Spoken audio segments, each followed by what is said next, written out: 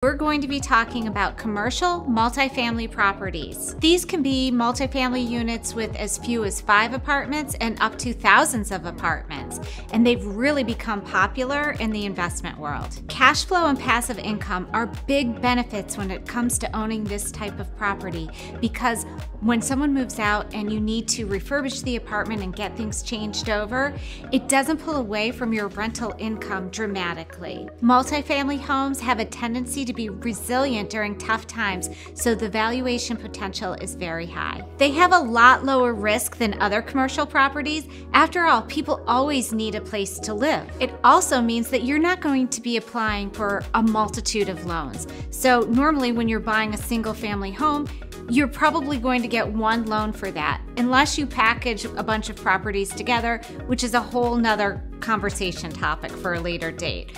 But when you're buying 80 doors in one building, you only need one loan for that, as opposed to buying 80 doors separately and needing 80 different loans. There are tax benefits because you can offset the rental income with the depreciation. There are multiple investment options. You can buy it by yourself, partner with someone, or become part of a syndicate where you're really passive.